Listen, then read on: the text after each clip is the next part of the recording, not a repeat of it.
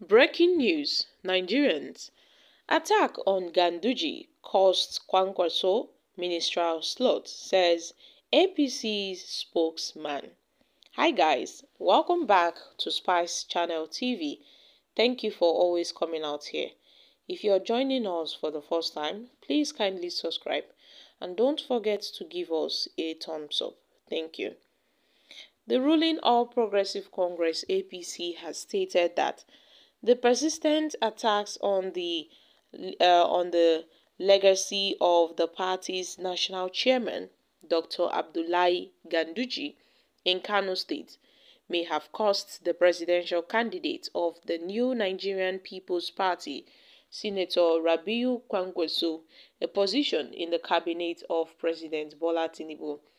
And prior to the unveiling of Tinubu's ministerial nominees, there were suggestions that Kwankwaso might get a position in Tinubu's government, given the fraternity between the duo after the presidential election. However, Kwankwaso did not make the list of Tinubu's ministerial nominees, while a former governor of Rivers State, Nyesom Wike, of the opposition People's Democratic Party, got the slot.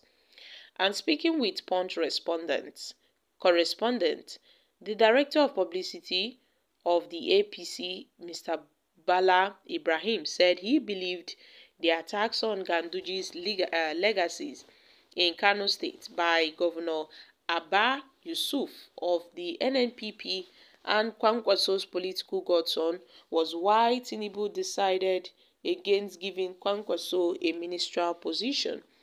Ibrahim said, Kwankwaso is a force to reckon with in the politics of Kano, but the way and the manner his Kwankwasoians movement goes with about conducting itself has made the support for Kwankwaso to wane gradually. This is because of the movement that it is bringing into the politics of Kano and by extension Nigeria. The president must have felt the pulse of the public and weighted the relevance and the implementation of his policies, particularly the efforts to win the hearts of Kano people. There is no way you would dismiss the political maturity, the sagacity and the experience of Dr.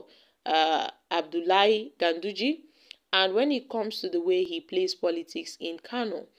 And if you weight down the two on a good, calibrated scale, the political weight of Ganduje is far more higher than that of Kwankwaso.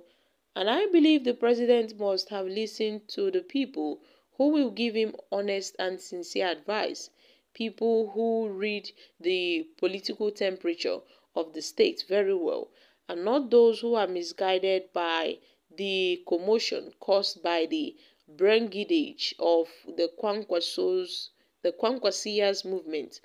It is in that direction I think the president took the decision not to treat Ganduje lightly. But Kwankwaso's camp knocked the APC for trying to taunt its principle. And then we have the NNPP National Publicity Secretary, Major Agbo, told Punch newspapers that the APC did not deserve a response on this issue. And yes, they've said some of these issues are things that the party is not supposed to be reacting to now. And Kwankwaso has spoken directly on the issue you talked about. He is the one who opts out. So what else do you want? What else does the APC want? And what do they want from the NNPP presidential candidate, Rabiu Kwankwaso? Okay, my country people, there have been a lot of attacks on Kwankwaso's personality by the APC over his failure to emerge in Tinubu's ministerial nominees list. And we know that the screening, has been concluded, whereby out of the 48, 45 were screened and confirmed, while, a lot of controversies surrounded the remaining 3, which at this moment, they are still trying to find their way out of this situation. But then we know one of them is out of the picture, El-Rufai. El-Rufai is out of the picture. We also have Stella Okotete of Delta State. We don't know her fate. We have Dalandi, but we don't really know the fate of Dalandi at this moment because they are not saying anything towards Dalandi's confirmation and Stella Okotete.